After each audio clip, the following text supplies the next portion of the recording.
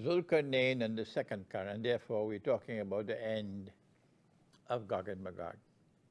Because Qarnain and the first Qarn took us to Gog and Magog, and he built the barrier. And after he built the barrier, these were his words. هذا رحمة من ربي. This is Surah Al-Kahf. This barrier which we have built represents kindness and mercy from Allah to mankind. فَإِذَا جَاءَ وَعْدُ رَبِّي. But when that time comes, of which my Rabb has warned, my Rabb means my Lord God, جَعَلَهُ دَكَّا. He is going to bring down this barrier. وَكَانَ وَعْدُ رَبِّي حَقًّا. And then the warning of my Lord will come to pass, meaning Gog and Magog will now be reached. That's the first Qarn. That's the first Qarn. So in the first Qarn, what he did was he blocked Gog and Magog. So when the second Qarn comes, he'll have to block them one more time. One more time. When the first Qarn took place and Gog and Magog were released, we know that they're going to travel from the north, going down south, from the area of the Caucasus Mountains, going down south. Excuse me. And so now I want to give my first comment, that when the second Qarn is to come, this is the most important geographical region of the world. International relations are located here. Not Washington, not London, not Paris, not Chicago, not New York. Modern Western civilization would have gone.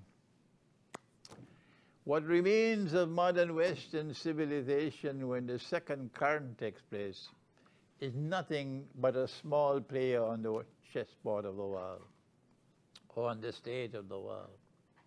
But modern Western civilization as a significant actor in international affairs would have disappeared, checkmated. That's my first comment. So we're no longer concerned with Washington and London and Paris in the second Qarn. We are now concerned with this geographical location of the world. This is the center of the world. The region from the Black Sea to the Caspian Sea, going down south to Jerusalem. This triangle is the most important region of the world in the second Qarn. This is my first comment. Now then, what is the destiny of Gog and Magog when the second Qarn takes place? Is there any verse of the Quran which gives us any insight or any knowledge about the destiny of Gog and Magog? Before we go to the hadith, my students will have pencil and paper, pen and paper, and they'll take notes. The rest will simply be listening. I want to take you now, this is the methodology of bringing all the verses of the Quran together in a harmonious whole. I want to take you to the surah which I recited this morning as my juz. Yes, alhamdulillah for that. Surah Al-A'raf. And we must go to, I think it's around 166, somewhere around there. And it is about a Qaria which is located by the sea. وَاسْأَلْهُمْ عَنِ الْقَرْيَةِ الَّتِي كَانَتْ حَاضِرَةَ الْبَحْرِ. And ask them about the town which is located by the sea. And I wrote this book, Constantinople in the Quran. Go to my website and you can download it free of charge. You can also order it. And in this book, we've dealt with that passage of the Quran. It is Constantinople. And here is a town which Allah gave to that part of Banu Israel who had accepted the Messiah. The other part which rejected the Messiah, he placed a ban on them, they could never return, and he also broke them up into bits and pieces and scattered them all over the world. وَقَطَّعْنَاهُمْ فِي الْأَرْضِ أُمَمٍ. He broke them up into bits and pieces and scattered them all over the world. Those Israelite people, I hope they are listening to me, because truth is in the Quran. It is for your benefit to study the Quran if you're a Jew. Don't be arrogant. Be humble. And come to the Quran. The Quran can teach you if you're a Jew. He cut you up into bits and pieces and he scattered you all over the world. That's what he says in the Quran, if you didn't know that. That was his punishment to you, because you rejected the Messiah when he sent the Messiah. You still reject him to this day. That's the definition of a Jew. A Jew is one who rejects Jesus as the Messiah. That's the definition of a Jew. If I'm wrong, tell me. But there are those Israelites who accepted him. And Allah allowed them to conquer the city without fighting. All that they had to do was to say, La ilaha illallah wallahu akbar. And the three sides of the city fell to them without fighting. And they're known as Banu Ishaq, because Allah does not want to refer to them as Banu Israel. The term is no longer being used. But when they conquered Constantinople and it became their city, and now they want to establish the holy state of Israel in Constantinople. Every Russian knows this. The Holy Byzantine Empire is the holy state of Israel being re-established in Constantinople. Then the hadith tells us that Allah released Dajjal amongst them. And Allah tested them. Dajjal got them to abandon the law. You don't have to follow the law anymore. The truth is, follow the truth, not the law. The truth is come in the person of Jesus. So you don't have to bother with the law anymore, that rubbish, which many still believe. And the law was that on the Sabbath day you're not allowed to work. So what Allah did was, this is Surah Al-A'raf, that on the Sabbath day he'd send all the fish. And every other day of the way, no fish. And Dajjal got them to say, we don't care 2 peanuts for the law. And they went fishing. They went fishing. And then Allah cursed them. That part of the Israelite world who had become Christian and who had gone to Constantinople, Allah cursed them for what they did. Kunu kiradatan khasi'in, be apes, despised. You're going to now live like apes. And that part of the world where you live will be monkey town. People will live like apes. Monkeys don't wear clothes. They're naked. So these people are going to show a preference for naked. Take off the hijab. Take off the clothing. Reveal even the intimate underwear as the skirt goes higher and higher. Until eventually they're going to be completely naked in public. Completely naked in public. That's Monkey Town. The monkeys have their bedroom life in public. It's not shameful for them. That's their way of life. But for human beings, it's shameful. And yet these people are going to show a preference, eventually, for sexual relations in public. This is Monkey Town. This is Allah's curse upon them. Immediately after this passage of the Quran, in Surah Al-A'raf, what's the next verse? Go check it out. وَإِذْ تَأَذَّنَ رَبُّكَ وَإِذْ تَأَذَّنَ رَبُّكَ لَيَبْعَثَنَّ عَلَيْهِمْ إِلَى يَوْمِ الْقِيَامَةِ مَنْ يَسُومُهُمْ سُوءَ الْعَذَابِ.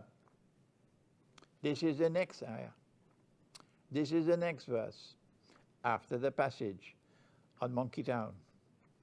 And your Lord God has made this announcement. He now announces that he's going to send against them those who will inflict upon them until Qiyamah the worst possible punishment.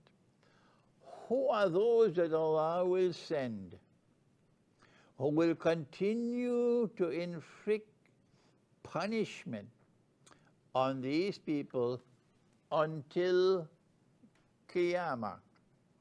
You must make your choice on explaining. I know mine's. Mine's is very plain and very clear that this verse is indicating that Allah will now release Dajjal and he will release Gog and Magog. And this is about the third century after Jesus. If I'm right, that this verse pertains to the release of Gog and Magog and of Dajjal, then this verse also tells us about the end.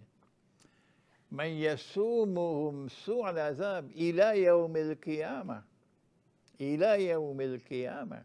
Dajjal is going to live until Jesus returns. So the return of Jesus is the most important event in Qiyamah. The return of Jesus is the most important event in Qiyamah. The last day when the whole world perishes is only the mopping up operation, but this is the most important event in Qiyamah. If I'm wrong, kindly correct me.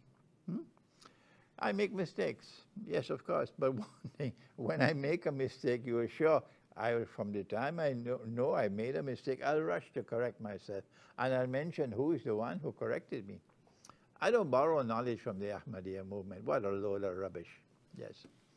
And so, if Dajjal is going to be destroyed, he's going to be killed by Jesus when he returns. The false Messiah will be killed by the true Messiah.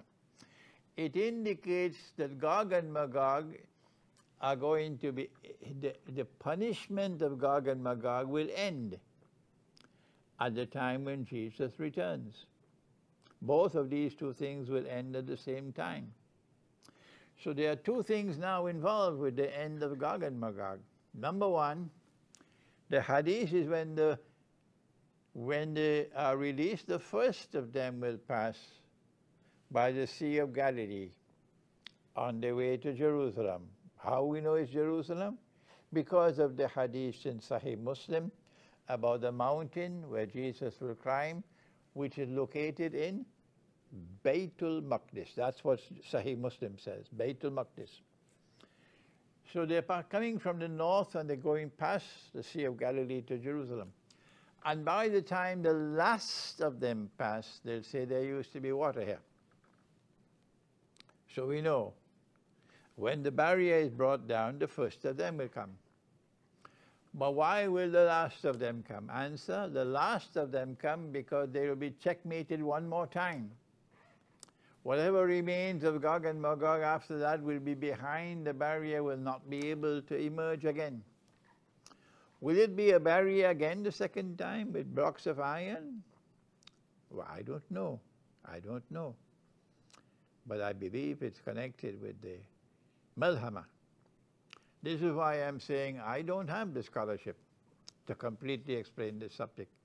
The others will come after me, will be able to take this subject, inshallah, inshallah, inshallah, to dazzling heights. And if the knowledge comes to me in my grave, I will smile and I'll say, Alhamdulillah, Alhamdulillah. And so the last of them all will come when Dhul Qarnain again blocks them in the second Qarn. This is my second comment on the second Qarn. But what about those who have already been released and are now going down to Jerusalem, and who have passed the Sea of Galilee on their way to Jerusalem? They are still very powerful there. They're wreaking havoc. They're killing those who are on earth, and then they say, let's kill those who are in the sky above.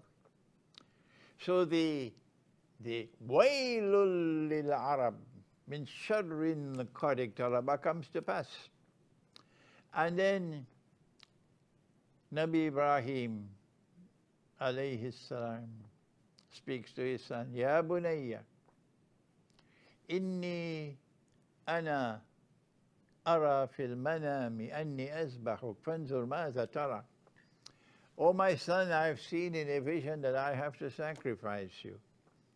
But this is not literal sacrifice. No.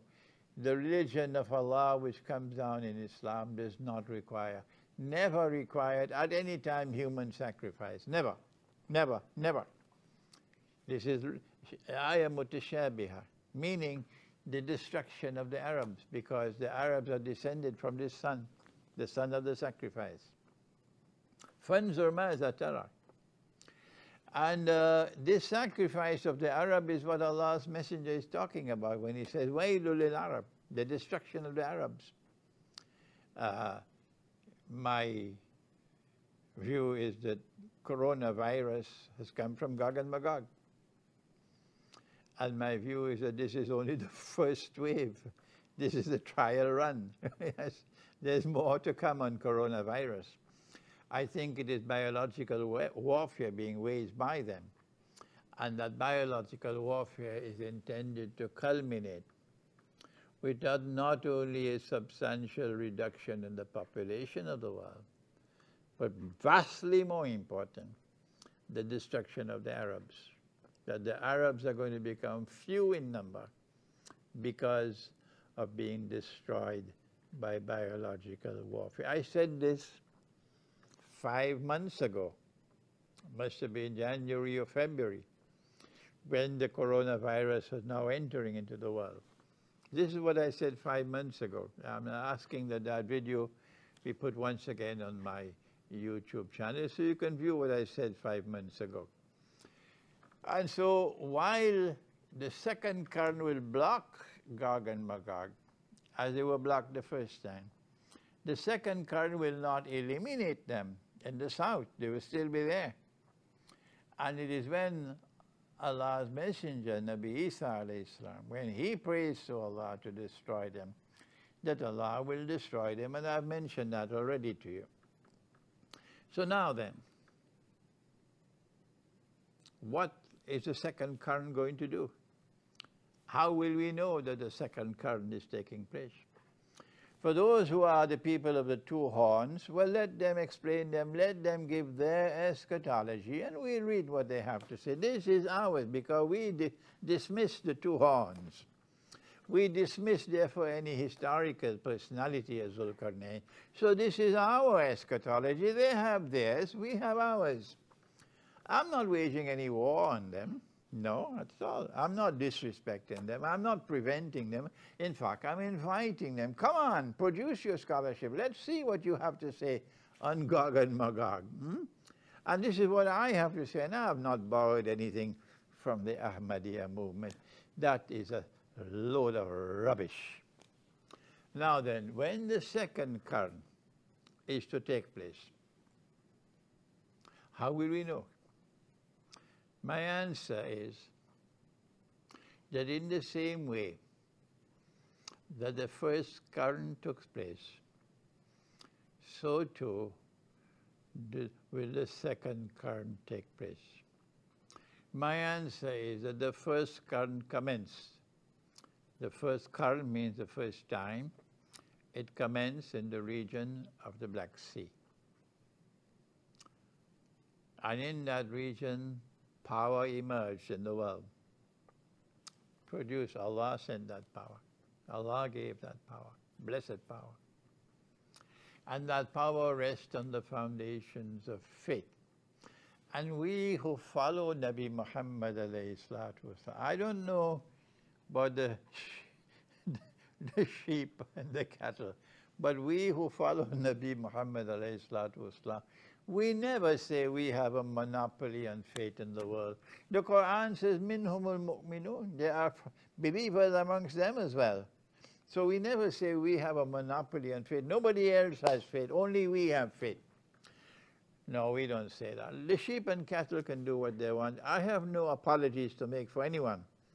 When Allah Himself says in the Quran, Ulaika kal an'am, they're just like cattle. Bal hum adall, they're worse than cattle. I don't say that. I'm only saying they're just like cattle. Allah says they're worse than cattle because they have eyes and they cannot see. They have ears and cannot hear. They have hearts and yet do not understand. This is what we have in the world today. Overwhelming majority of mankind are like that. And what is their destiny? If you have eyes and you cannot see and therefore you go for Salatul Jummah with a face mask, Allah says, وَلَقَدْ زَرَعْنَا لِجَهَنَّمَ كَثِيرًا مِنَ الْجِنِّ وَالْإِنسِ. The destiny is Jahannam. Not only human beings, but the jinn as well who can't see. Jahannam is your destiny. That's what Allah says in Surah Al-An'am, perhaps. And so, the first Qarn was at the Black Sea. And the second Qarn will be at the Black Sea. The world will witness power emerging, resting on the foundations of faith. And we who follow Prophet Muhammad, Allah's blessings be upon him, we never claim that we have a monopoly on faith in the world. Never. So power is going to emerge in that region of the world, the Black Sea, on the foundations of faith. And I have pointed out to you that Crimea, the peninsula of Crimea, commands strategically the whole of the Black Sea. If you control Crimea, you control the Black Sea, in the modern age of warfare in particular. When power emerges in the region of the Black Sea, that power is going to be used on the one hand to punish the wicked, punish those who are exploiting and appropriating unjustly the wealth of all of mankind, reducing all of mankind to biting poverty while they're growing richer and richer and richer and richer with an unjust monetary system, using paper to make money, bogus, fraudulent, utterly haram paper money, while prohibiting the use of sunnah money, gold. Who are doing that? It's modern Western civilization. They are wicked to do that. And Dhul Qarnain is going to punish them for their wickedness. So they're going to fight. There's going to be a war over that mountain of gold that it is there in Surah, in Sahih Bukhari. But the cattle and the sheep wouldn't know what I'm talking about when I speak of the mountain of gold. But you, my students, yes, you know what I'm talking about.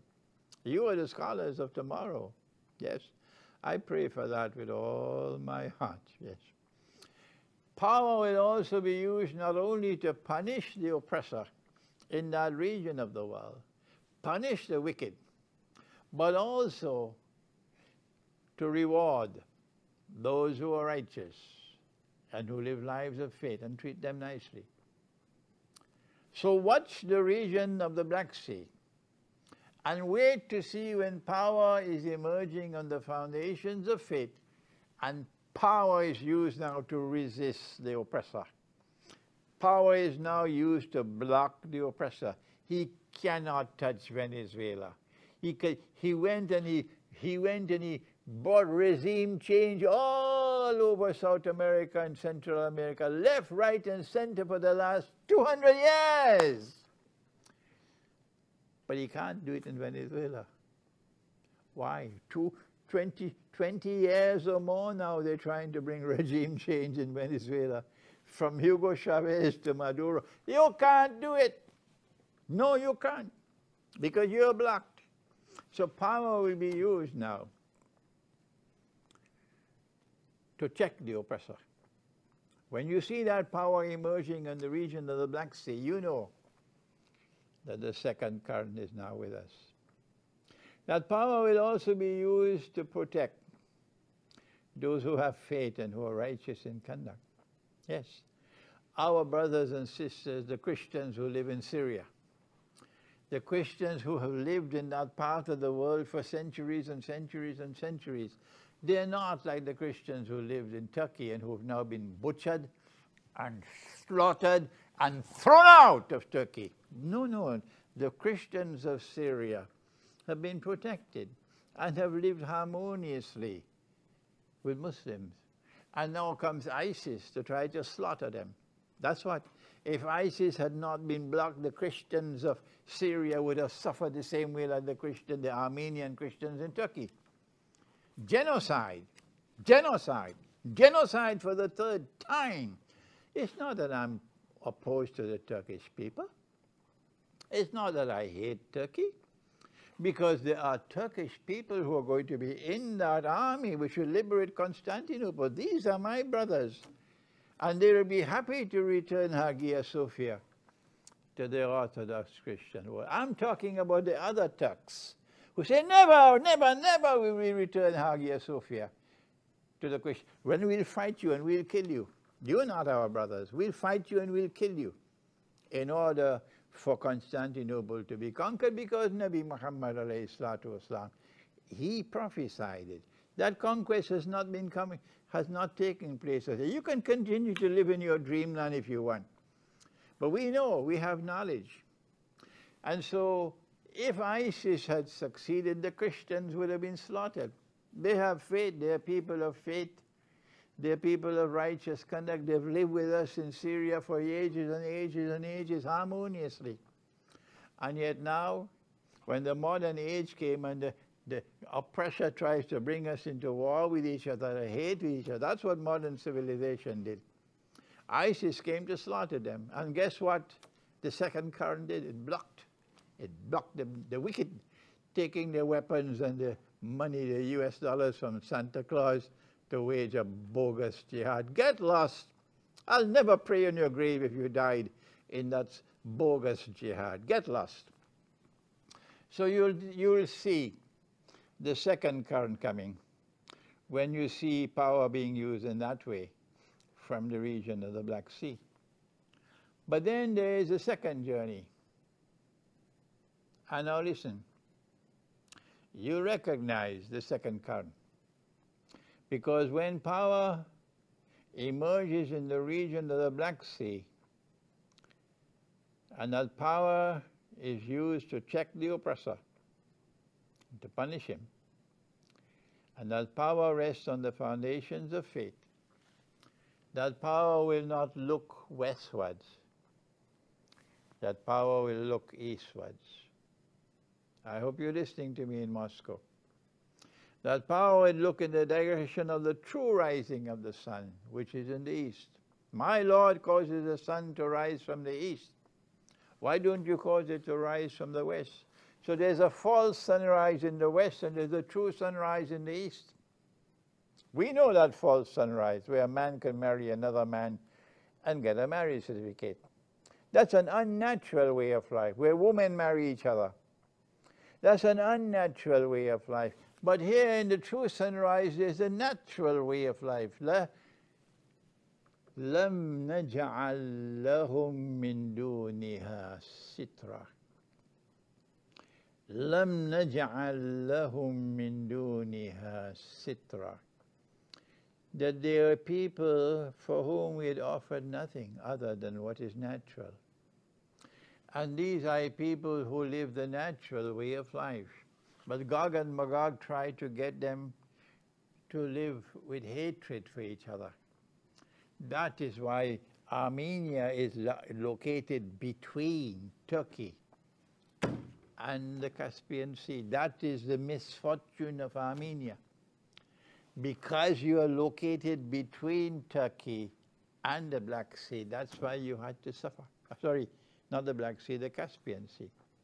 Because that part of the world where the Caspian Sea is located, they want that world to become a copycat of theirs. That's right. Whereas Allah wants that part of the world to live the natural way of life. And so because Armenia stands between them, Armenia is constantly being subjected to oppression and genocide. That's right, I'm using the correct word, genocide in Armenia. I have people in Armenia writing to me now. I have people coming to visit me from Armenia, yes. And so we have to bring back reconciliation, friendship and alliance between Christians and Muslims in Azerbaijan and Armenia. That's what I'm working for, not just in the Balkans. Because when Zulkarnain travels in the direction of the rising of the sun, he must find a people living the natural way of life and therefore in a state of harmony with each other. And so tomorrow, I'm telling you, if you're in Armenia, tomorrow you, the Christians of Armenia, you're going to be closest in love and affection to us Muslims. I'm telling you that for today, as in the Balkans. The Armenian Christians who have suffered the most are tomorrow becoming the closest in love and affection to Islam, true Islam, not Gog and Magog Islam. And those Armenians and those from Azerbaijan who are Muslims are going to come together in harmonious friendship and live as a family. And that is what the second Qarn is going to bring about. And then comes the third Qarn, the third journey. And that is the most difficult of all. That is the most difficult of all. When Zulkarnain travels to the Dariel Gorge, the pass between the mountains, he does so to checkmate Gog and Magog. How will he checkmate Gog and Magog the second time? How will he do it? I wrote a book, it's over here, on the Quran, the Great War, and the West. And in that book, I went to Surah Al-Rahman. And in Surah Al-Rahman, I offered some comments on it. But I don't have the time now. In order for me to go to the third journey and to the checking of Gog and Magog the second time, I believe I have to go to Surah Rum. Remember Surah Rum. And in Surah Rum, Allah speaks that these are Christian people, the Byzantine Empire. غُلِبَتِ الروم في أدنى الأرض وهم من بعد غلبهم سيغلبون في بضع سنين. And then Allah goes on to say من قبل ومن بعد ويومئذ يفرح المؤمنون. That Rome was defeated in a land close by, but in a few years they'll be victorious. And in the same way that they were victorious the first time, they'll be victorious the second time. So I believe that the second victory of Rome, mentioned in Surah Rome, is located with Zulkarnain and the third journey, which will block Gog and Magog. And then there is Surah Ali Imran, and I'm now hurrying because time is going to be up soon, where when Nabi Isa alayhi salam was being crucified, he did not know what's going to happen. Allah spoke to him in that conversation in the Quran. Ya Isa, inni mutawaffika wa rafi'uka ilayya wa mutahhiruka min alladhina kafaru wa ja'ilu alladhina tabawuka fawqa alladhina kafaru ila yawm al-qiyamah. That, oh Jesus, I'm going to take your soul and I'm going to raise you unto myself. Take your soul and then return the soul, that is, and raise you unto myself and cleanse you of what they have said against you. And I'm going to cause those who follow you to be raised to a position of dominance over those who rejected you. And when that happens, they will remain in that position until the end of the world. I think this also is connected with that journey of Zulkarnain to block Gog and Magog one more time. And then there is a Surah to Saf, I may be wrong. فآمنت طائفة من بني إسرائيل وكفرت طائفة. So part of Banu Israel accepted the Messiah and part rejected him. فَأَيَّدْنَا الَّذِينَ آمَنُوا عَلَىٰ عَدُوِّهِمْ فَأَصْبَحُوا ظَاهِرِينَ. So we assisted those who accepted him against their enemies, and they emerged dominant, they prevailed over them. All of these verses of the Quran have to be brought together in a harmonious whole. We don't have the time to do that today, but what we have done today is to whet your appetite, oh yes, for the critical study of this subject. And we pray that Allah subhanahu wa ta'ala may rest you if you want to become that scholarship of tomorrow, which will be the second shower. Thank you. Wassalamu alaikum wa rahmatullahi wa barakatuh.